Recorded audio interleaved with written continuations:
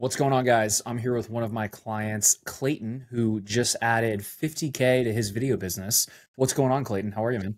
What's up? Hey, so yeah, I'm doing great. I mean, learning the system, implementing, and could be quicker in the implementation, but I'm really thankful to Well, have even though learned. you've been slower to it, it's like you're still making money, dude. I Still guess, profitable, even though I'm yeah, slow. yeah. I guess for anybody who maybe doesn't know you, kind of your background, do you mind just giving us a little bit of background on kind of you, what you do, and what your production company does?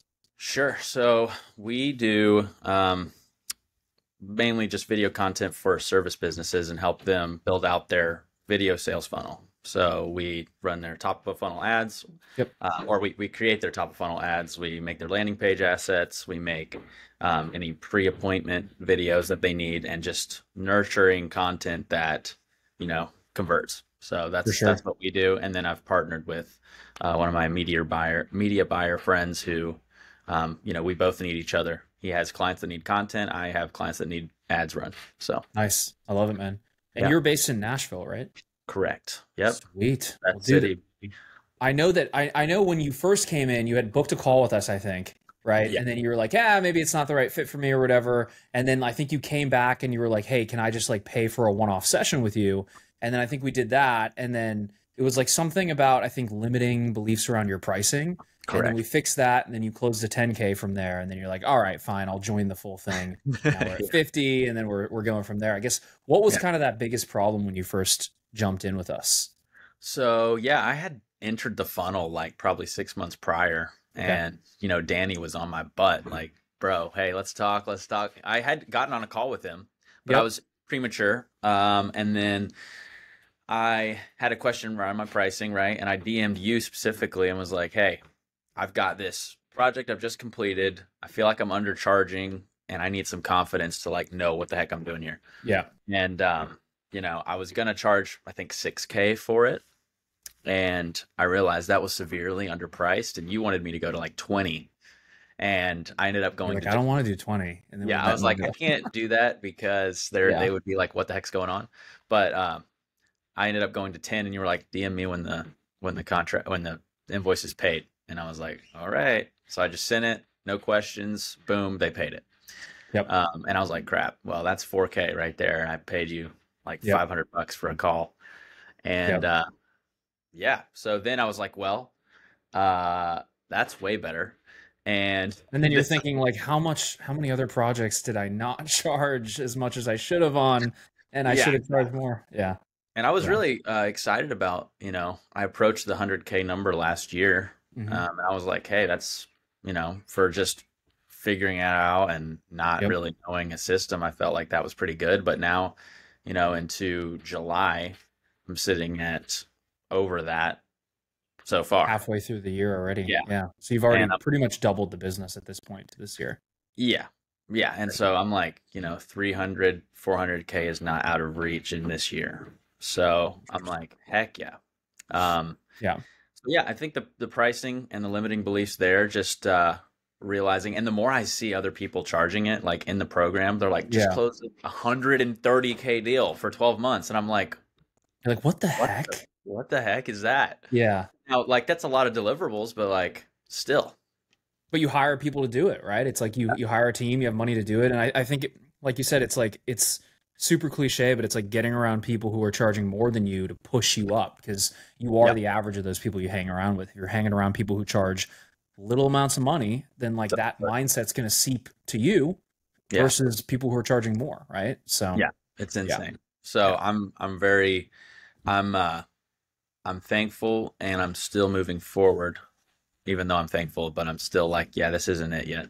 no, So no. I think you have to have that mindset of like, cool, I got here, but that's not enough anymore. And like, I talk to my sales team and my team members and everybody on my team about this all the time. But it's like, you can't be satisfied with where you're at, right? Because if you hit mhm. that number, you have to keep wanting more, and you can't be happy with that. You have to keep getting to that next level and keep pushing yourself because there's always new levels of growth, no matter Yeah, where you're at in business at the end of the day. cool. And I think you can do it in a sustainable way. That's what I'm Yeah, working on. I get tunnel vision sometimes, and I'm like, this is all that matters. yeah, But yeah. truly, it's not. So I'm like, how do I balance that? But that's the newest That's the next step. issue. Yeah. Yeah. Yeah, So 100%. I guess like why did you choose this program over maybe some of the other programs out there? Like, because obviously there's some other ones out there as well. I mean, I actually, when I DM'd you about the call, Hmm. I DM'd another guy about the call too. Okay, cool. Uh, so, and Yeah, they didn't get back to me. And I was like, well, and you were like, hey, I'll do it. And I'm like, great. So then, yeah. worked I mean, fine. It just worked. So I was like, yeah, why not? You're And like, cool, I made money from this, so why wouldn't it work again? And then yeah, obviously it has, and you keep going from there. Yeah. and I've seen the millions of Riverside testimonials where, That you're on right now, dude. yeah, I've seen them all. And I'm like, Yeah. yeah, I mean, I'm not that special. Come on, it's going to work for me. Yeah. So, yeah, that's kind Yeah, I of think why. it's that mindset, like you said. It's like it's people who are not successful say, "Will it work for me?" People who are successful say, "How can I make it work for me?" Because at the end of the day, everything works. It's like Yeah. you go to the like losing weight. I use this all the time. Go to the gym, eat less, work out. You're going to lose weight. You're going to build muscle, right? Same thing with business. You take the actions that are necessary to get there. It will work for you. But the people who are not successful are the people who come in. They're like, "Oh, is it going to work? Am I, is this going to work for my business? Because I'm a special snowflake and I can't do, Right. X, Y, and Z." It's like, yes, it will if you make it work. But you Right. can make anything not work if you want that as well. Totally. So that's Yeah. kind of the mindset at the end of the day you have to come in with. And that's one of the things we want to obviously instill in you guys when you come in the program. It's like, this will work. It has worked for 412 other people. You got to make it work for you at the end of the day. Yeah. And that's where I'm at now is like, yeah, I know I haven't been as studious and following everything to an exact T with my timelines and everything. So that's And you're where I'm. still getting results, dude. I mean, that's why sometimes you just need a kick in the pants, get back on the calls, and let's keep rolling and keep Yeah. making more money. You know what I mean? Yeah. So Totally. yeah. That's where I'm at now and there's been pivotal moments where I'm like, oh, okay, that was a high leverage decision. Mm-hmm. Like Yep. like one thing was targeting my my other agency partners where I'm like, hey, if Yep. you're a media buyer, you don't focus on content. You just need a content arm Mm-hmm. for your agency. Let us be that. Yeah. Sent that to one guy. I texted it to him. It was a very targeted ad. Yep. And he was like, yo, this sounds awesome. Let's hop on a call. Sent me Yep. 2 clients the same day. Yep. So worth almost 20K. So Yep. it's like okay, and then I'm gonna kill it for them. They have already come back again. The one of the clients has already come back again, and we're Yep. doing the exact same thing. So that's another almost 10K. So it's like just Yep. making those high leverage moves doesn't take. It's super boring, and you're like, why is this like? It's Yeah. so I don't know if it's like that for everybody, but I'm like, dude, It is. I just don't. It's the little hinges that swing those big doors at the end of the day, right? It's like it's those little things that can move the business forward. That's honestly what it comes down to at the end of the day. Yeah. So And I guess like what was there any particular part about the program that's been helpful for you up to this point? Like, is there anything particularly that you've experienced? I really liked. The sales process Mm-hmm. is something that I'm really enjoying and I can see myself progressing in. It's fun, man. It's so fun. When you get them to It talk the is. whole time, it's like, dude, I just freaking owned that. Yep. Um, and there's times like I'll have a really good one, and then sometimes it's a flow, like if you do it Yep. more often, you do it better more often. Yep. So my what I'm working on now is just staying in that state of awareness and of sales flow Yep. because since deals are sometimes or calls are sometimes few and far between, it's harder to stay in that mindset. But Yep. when I can get in it, that's so fun.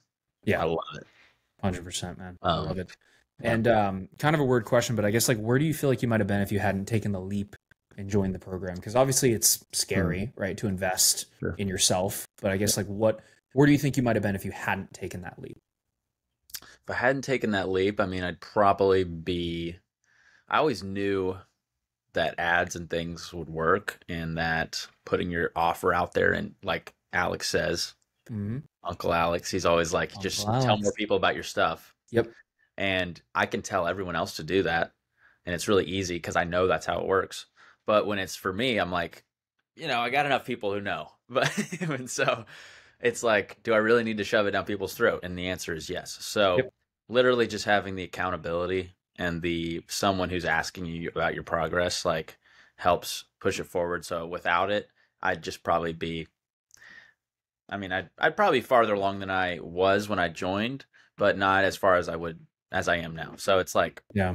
I'm growth focused as I It's all am, about speed, right? It's speed but of it's speed. implementation. It's if you can get there, 50% faster, that's half the time, right? So it's like Exactly. it's at the end of the Definitely. day, when I'm investing in things, I'm not investing because I can't figure it out. Like I probably could Right. eventually. I'm Yeah. paying because I want to figure it out tomorrow and not in, 5 months, right? And Exactly. that's where That's it's just you're paying for the speed of implementation at the end of the day. So correct. I would not have, I'd probably be at half to a third of the revenue I've brought in so yeah. far this year.